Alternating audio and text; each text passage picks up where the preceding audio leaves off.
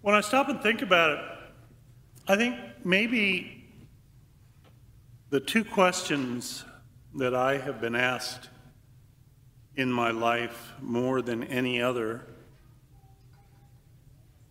just in casual conversation, people talking, they'll either ask me, "How tall are you?" Or they'll ask me, "Are you crazy?" And the answer to the first question is 6'3". And the answer to the second question is, well, duh.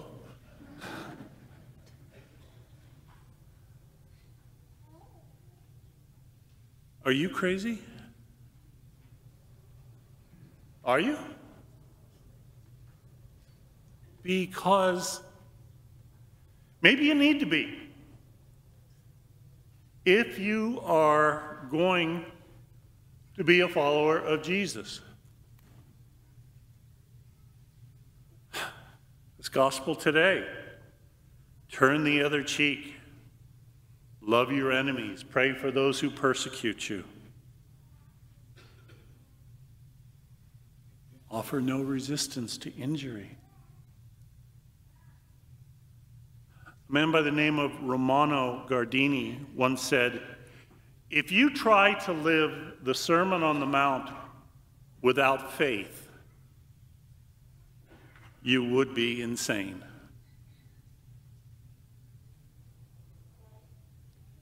What Jesus asks of us in order to truly find the kingdom, for the average person, they would look at that and say, it's impossible. No way. Maybe even for us as Christians that are familiar with the message of Jesus, with this Sermon on the Mount, where he takes so many of the Jewish laws. You have heard it said, whatever, and he redefines them. But I say to you, go deeper. Live from the heart.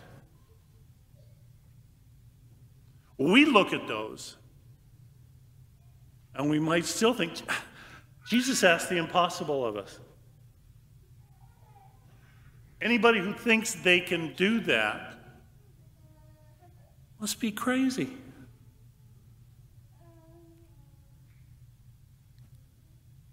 If you tried to live the Sermon on the Mount without faith, you would be insane.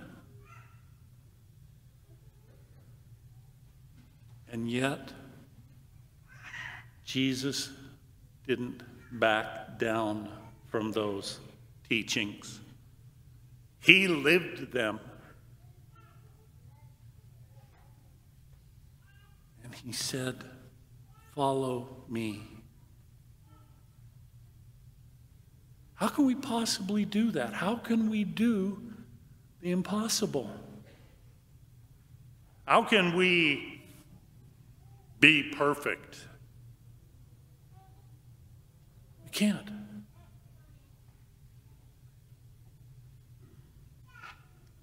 There's the old line, well, I heard it said that practice makes perfect, but then I also heard the statement that nobody's perfect, so I quit practicing.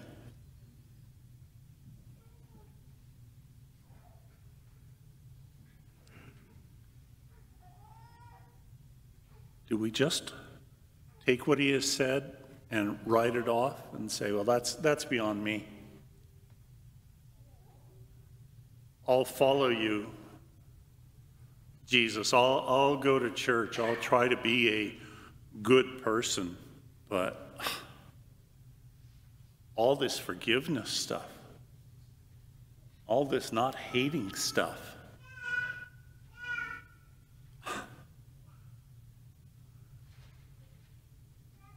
I have to love my neighbor. I have to love my enemy. Come on, Lord, who do I get to hate? Jesus, it's like you're telling me that I don't have the right to hate anybody. And Jesus goes, hello. but I want to, but I need to. But I'm a good person, and there are bad people out there. And that gives me the right to judge them, to hate them.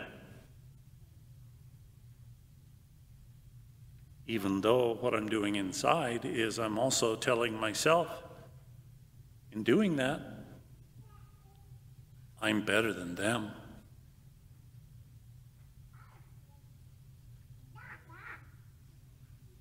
So how do we live this very, very difficult demand, or this impossibility? Corrie ten Boom was a survivor of a Nazi concentration camp. After the war, she toured Europe giving talks, urging rival nations to forgive one another. One night, after a talk in Munich, a man came up and extended his hand in a gesture of reconciliation. He had been one of the most hated guards in the camp where she'd been. She couldn't take his hand. She prayed, "Jesus, help me. I can't forgive him." Instantly, some higher power helped her to take his hand in forgiveness. That night, Corrie learned a great truth. The same Jesus who taught us to love our enemies empowers us to do it. All we need to do is ask for the power.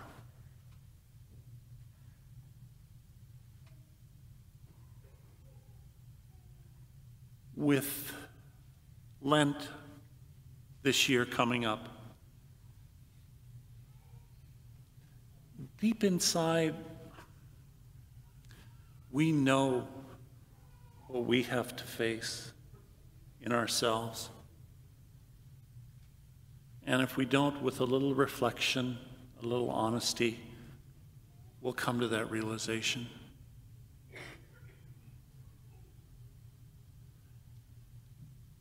The help will be there if we truly want it, if we are willing to ask for it.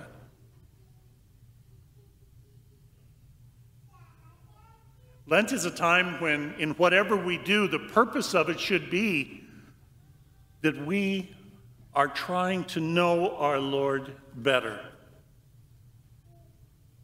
We can't do that by ourselves. No matter how independent we might think we are.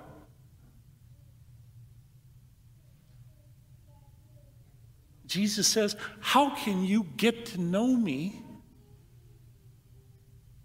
if I don't help you? If I'm not there with you?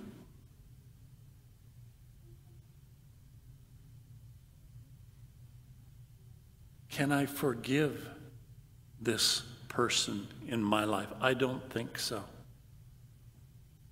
Am I willing to ask God for the strength to help me try?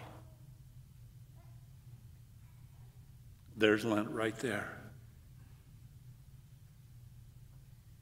Be perfect. We never will. But strive to be perfect. Want to be perfect as your Heavenly Father is perfect. That's a different matter.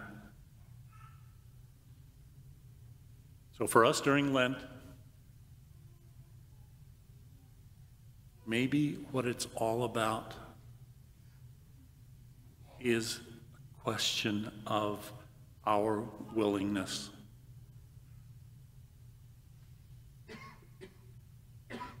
All we need to do is ask for the power.